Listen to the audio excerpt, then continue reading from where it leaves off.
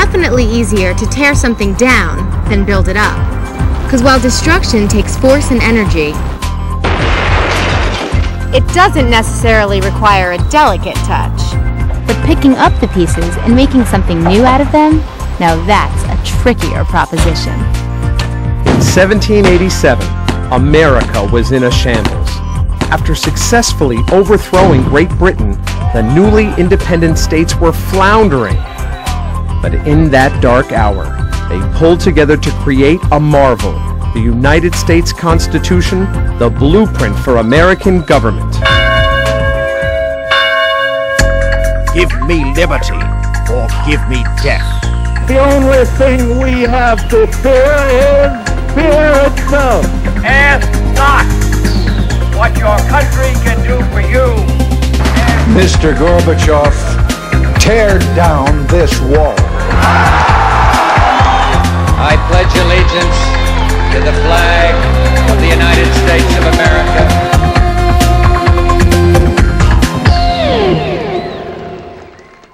We the People, the opening of the Constitution of the United States of America. Pretty familiar stuff, right? So familiar that it's easy to forget just how truly amazing those words are. See, back when the Constitution was written, we the people weren't even really a people yet. In many ways, the Constitution made us a unified group. A constitution sets out the fundamental principles and rules that govern a country. It's a plan that helps people live together by spelling out how laws are made and enforced. The Constitution of the United States is a written document. It lays out the basic structures, processes, and functions of our government. And for the American people, it is far more than just another piece of paper.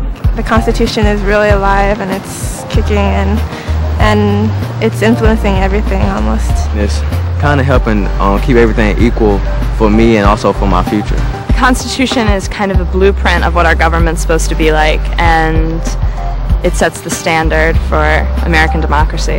Well, the Constitution tells me my rights.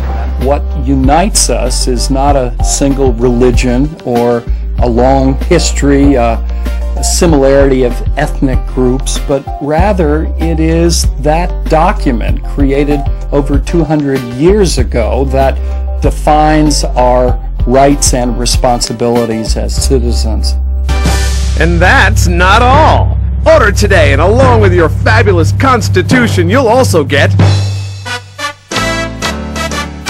the Bill of Rights. That's right, the brainchild of perhaps the finest minds of any American generation. The Bill of Rights protects all of those inalienable rights, those rights you were born with. Things like freedom of speech, freedom of the press, due process, and much, much more. And it's all for the low, low price of citizenship. Whoa, that was very undignified. I mean, we're talking about the Constitution and the Bill of Rights here. Ah, today we have the utmost respect for these documents. But they were born at the most turbulent time in our history, forged in hotly contested debates behind closed doors. The Constitution was a tough sell in the 18th century. 1781. General Charles Cornwallis surrenders to General George Washington. Against all odds, the Americans are victorious in the revolution against the British. Finally, the colonies really are free and independent states, just as they'd claimed in the Declaration of Independence almost 6 years earlier. The key word here is independent. After living with the king for 150 years, Americans were suspicious of big, centralized governments. And now that the states had gotten rid of their common enemy, they really didn't have much use for each other anymore. When you're thinking about the states during this time period, it's important to remember the fact that, unlike today when we're all just sort of happy states in a union, they really, in many ways, were different countries. Thomas Jefferson called Virginia his country well into his time as being president. Southerners thought that Northerners were pompous, Northerners thought the Southerners were loud, and really, Americans were not quite sure what it meant to be American at that point, because there were so many different kinds of nations, in a sense, all with very different customs. No matter how different you are, it's a good idea to be on friendly terms with your neighbors. So the states formed a loose partnership known as a confederation. As allies, they wrote the nation's very first constitution called the Articles of Confederation. Some partnership. Under the Articles, the states held on to their sovereignty, freedom, and independence. Sure, they allowed the new National Congress to declare war and send ambassadors to foreign countries, but the states kept the most important powers for themselves. Like the power to collect taxes. The Revolution had left the country with a mountain of debt, but Congress couldn't levy taxes to pay it. Or the power to enforce laws. What's the point of making them if you can't enforce them? Or the power to regulate business between states. Merchants were upset because each state had its own money and its own rules about trade. Many thought a single economic system would make it easier to do business both at home and abroad. Finally, in 1786, a convention was called in Annapolis, Maryland, to sort out the confusion over interstate commerce. Sounds like a great time, right? Get together and talk about our dysfunctional economy? I guess that's what most of the delegates thought too, because only a handful showed up. Maryland, the host state, didn't even bother to send representatives. But sometimes, smaller is better. After some heated discussions, the delegates figured out that trade was just the tip of the iceberg. The root of the problem was the Articles of Confederation themselves, and the guys who came to Annapolis decided to do something about it.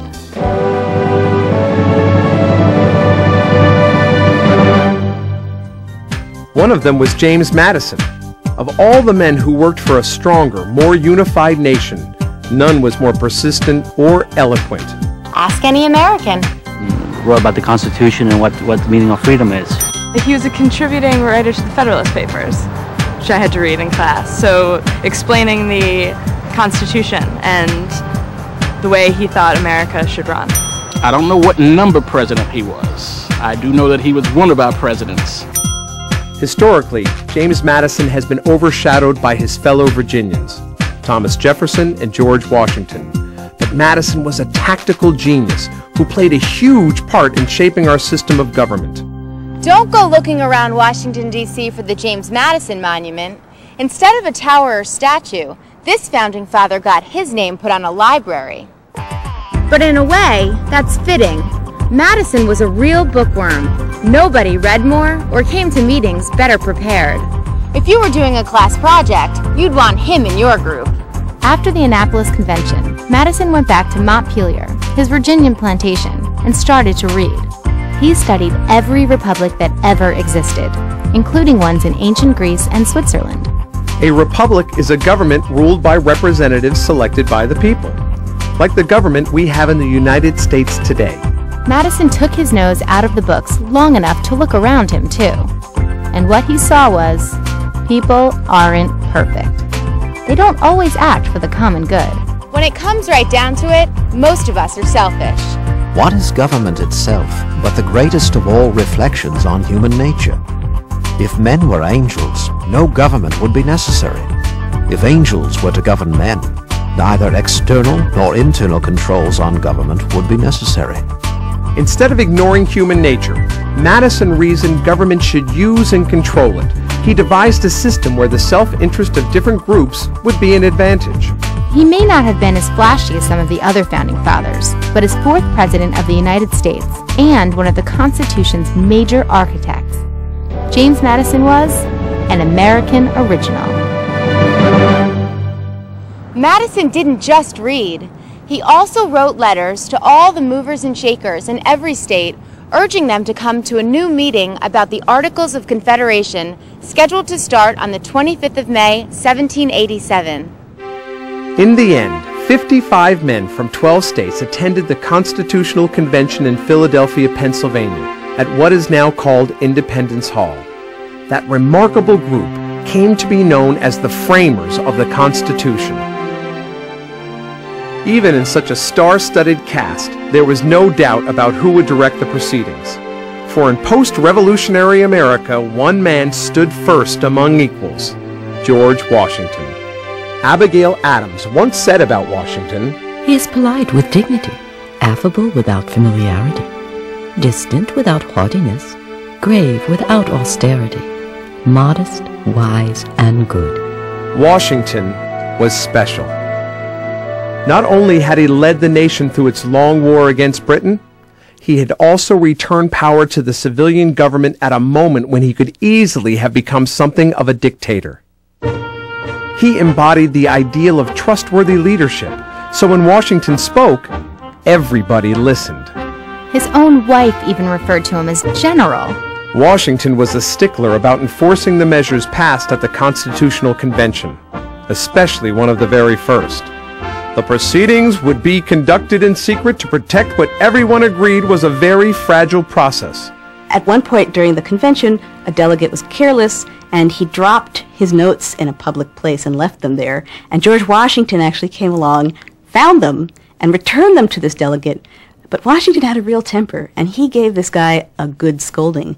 Really telling him, the whole thing could fall apart if someone gets these notes and sees what we're saying. They even closed up all the windows in the meeting hall to prevent eavesdropping. Delegate Ben Franklin may have discovered electricity, but nobody had invented air conditioning yet. As spring turned to summer, things got hot, hot, hot in Philadelphia. And I don't just mean the temperature. As usual, James Madison had come to the convention prepared. He put all of his bright ideas in a document which came to be known as the Virginia Plan. It didn't just revamp the Articles of Confederation, it replaced them completely with an active central government, but one that had some built-in controls. It separated powers into 3 branches: a strong executive, an independent federal court system, and a 2-house legislature. Representation in that legislature would be based on population. In other words, the more people living in a state, the more representatives the state would have in Congress. Madison was very persuasive. For several weeks it was smooth sailing as the delegates passed various parts of his plan. But when a new proposal was introduced in the middle of June, the going got tough. The new proposal was called the New Jersey Plan, and it was introduced by somebody from Arkansas. Just kidding. It was, of course, introduced by somebody from New Jersey. His name was William Patterson, and he strongly objected to congressional representation based on population. In 1787, the majority of Americans lived in 3 states: Virginia, Massachusetts, and Pennsylvania. Delegates from the other states worried that Madison's plan would weaken their position in the federal government. So in the New Jersey Plan, Patterson proposed that every state receive just 1 vote regardless of population. An idea that went over like a lead balloon with the delegates from the heavily populated states. In the middle of July, Roger Sherman came up with an amazing solution. It was called the Great Compromise. Because Sherman was from Connecticut, it's also known as the Connecticut Compromise. Were these guys stuck on their states or what? In the Great Compromise, Sherman proposed that the number of members a state would send to the House of Representatives would be based on population, but the number of members that each state would send to the Senate would be the same for every state, regardless of population. And then, just when everything seemed hunky-dory, another representation issue raised its head, and let me tell you, it was ugly. Delegates from southern states, where most slaves lived, thought their slaves should be included in their state populations. But delegates from the North disagreed. They pointed out that Southerners considered slaves property, not people. Why should property be counted as part of the population? Just as negotiations were breaking down, another deal was made. Called the 3/5 Compromise, it said that for the purposes of population tallies, every enslaved person was worth 3/5 of a white person. But such fuzzy math could not solve the deeper problems raised by the issue of slavery. It seemed now to be pretty well understood that the real difference lay not between the large and small, but between the northern and southern states. The institution of slavery formed a line of discrimination. Slavery was a terrifying issue for them to deal with in the Constitutional Convention because everyone knew it was the deal breaker. There was no way to compromise on that issue. Hammering out a consensus took all of August, but by September, the delegates had taken the 23 resolutions they had passed and boiled them down to 7 articles. The Constitution was finally ready to be presented to the world. We, the people of the United States, do ordain and establish this Constitution for the United States of America. George Washington, who presided over the Constitutional Convention, said sometime after the convention was over that he had come to believe that the Constitution was more than a product of human invention, that divine providence must also have lent a hand. The best way to protect the Constitution is to understand it. The best way to honor it is to learn more about it. Right from the get-go, which is more commonly known as the preamble, we're told who has the ultimate power in this government: the people.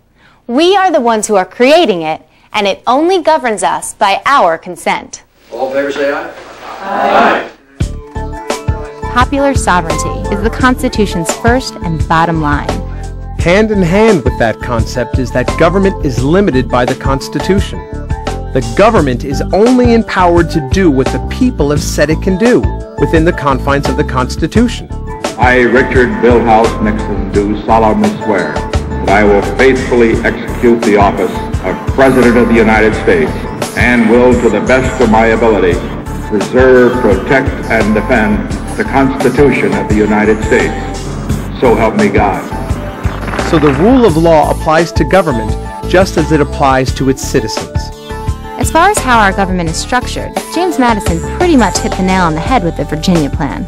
Governmental powers are separated into three branches: the legislative, executive, and judicial branches. Though they are separate, the three branches also share power through a system of checks and balances. So, for example, Congress can pass a law, but if the president doesn't think it's good for the country, he or she can veto it. That's a check by the executive branch on the legislative branch. Though the Constitution was written to create a new national government, it reserves many rights for the states. Considering how attached these delegates were to their states, that's not too surprising. Even today, people can get pretty pumped about where they're from. My home state is Indiana. I'm from the United States, and the city I'm from is from Chicago. Montana. State of Texas. I'm from South Boston, Virginia. I live in Illinois. I'm from Iowa, and I guess it's the state where corn grows. Oh, California, greatest state in the world. A system of government that divides power between one central government and several smaller state governments is called federalism.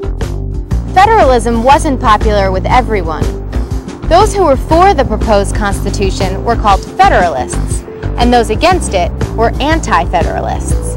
The Anti-Federalists feared that a strong central government would take away the very same liberties they'd won in the Revolution. Thomas Jefferson, who was often France as our ambassador, was a rock-steady anti-federalist.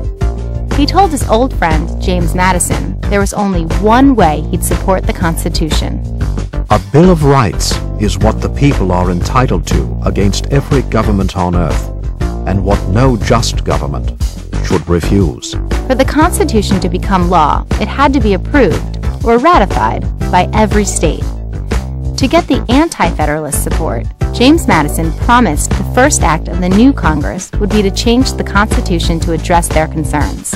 A change in the Constitution is called an amendment, and it's not easy to do. Either 2/3 of both houses of Congress have to propose an amendment, or 2/3 of the state legislatures have to ask Congress to call a national convention to propose an amendment. After it's proposed, then 3/4 of state legislatures, or state conventions called in each state, have to approve it. That's huge! Once again, James Madison did most of the work. From a list of more than 200 suggestions, he came up with about 24 amendments, each designed to protect the individual rights of every American. The 10 that Congress passed became known as the Bill of Rights. The First Amendment describes the core values of individual liberties. It says government may not intrude on a person's thoughts or beliefs. It protects freedom of religion, freedom of speech, free at last, free at last, thank God Almighty, we are free at last. Freedom of assembly, and freedom of the press. Other amendments limit how government may behave towards its citizens. The Fourth Amendment says that the authorities can't come and look through your stuff, search and seize property, without a good reason. The Fifth Amendment says that you can't be accused of the same crime more than once, and you never have to testify against yourself. The Sixth Amendment guarantees a speedy and public trial by jury. You know, for a document that was written a very long time ago, it's amazing how much sense the Constitution still makes today. It's almost as if James Madison could see into the future as well as into the past. In a way, the framers saw pretty far. They knew that they needed to make the Constitution flexible so that it could grow and change with the Republic. In the spirit that less is more, they purposely kept the Constitution short and sketchy. Since the day it was written, it has been interpreted and reinterpreted by the courts to fit the times. Like the First Amendment. Checked out the internet lately? Freedom of speech is still a hot topic. As it was way back in 1787. Then, Americans realized that too little government can be dangerous.